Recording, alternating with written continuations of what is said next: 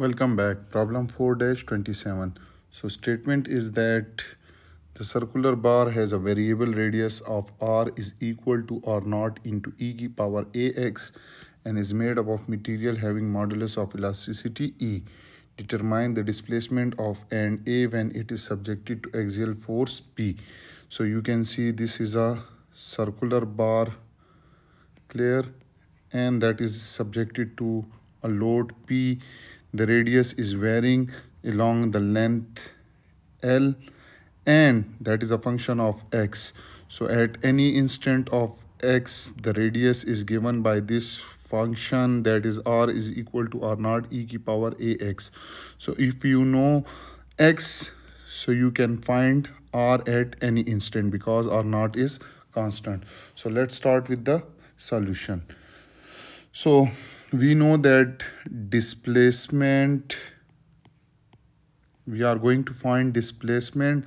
So displacement is the function of in displacement the cross sectional area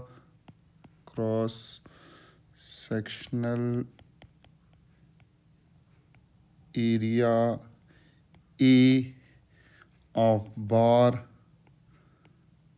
is a function of x. Why? Because radius is a function of x, and we know that area, which is equal to pi r square, so it is a function of x, so we will write it a of x is equal to pi r square.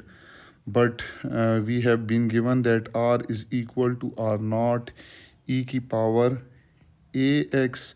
So from here you can say that r square is equal to r naught square e की power 2ax. So we will put it in this formula. So you will get a of x will be equal to pi r naught square e की power 2ax. Now we know that elongation, which is represented, total elongation is equal to PL divided by A into E. Since A is a function of X, so we will find the total elongation by using this formula, that is equal to P into X into L divided by A of X into E. Instead of L, we will define a differential length L dx, because we will take a small differential length dx and we will integrate this over a total length, which will give you total deflection at end A. Now you can put the value integral 0 to L. P of x is actually P into dx. A naught is pi r naught square into e की power 2ax times e. Clear? So you can see that p over pi r naught is also constant and e is also constant. We take them out, so we are left with integral of limit 0 to L into dx over e की power 2ax, and that will give you p over pi r naught square into e. And when you take the integral of this term, that will give you 1 minus 1 over 2a e की power 2ax, and limit will be from 0 to L. Again, if you further simplify it, so it will be p over pi r naught square into e, and that will be equal to, if you put limit L first in this x, so it will be minus 1 over 2a e की power 2lx. Clear? Not x, L, 2al, because x will be replaced by L, 2al, minus minus 1 over 2a e की power 2a into x is now replaced with 0. Okay.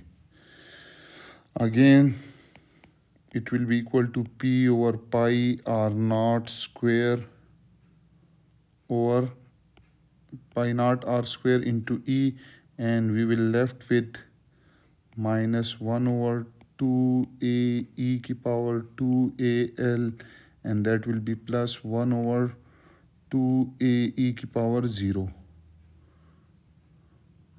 Okay.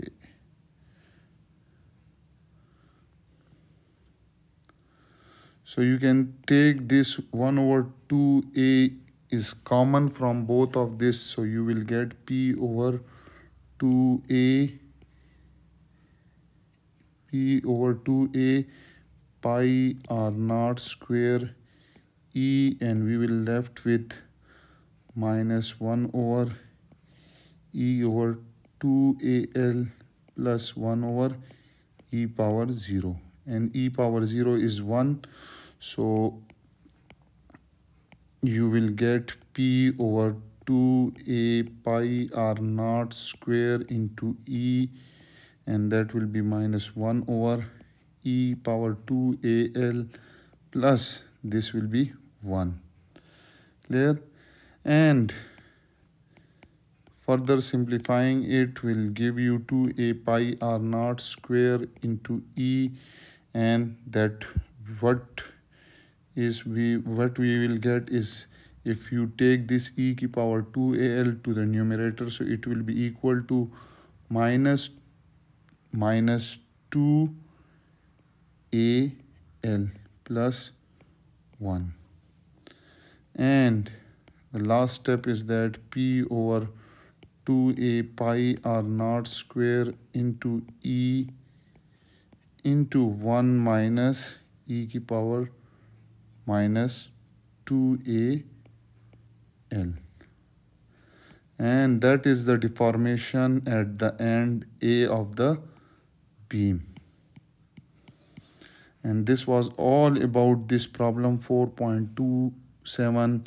I hope you have enjoyed this video. Those who are new to my channel, then subscribe it and press the bell icon so that you can get notification about my latest video. If you have any question, you can ask me in comment section. Thank you for watching.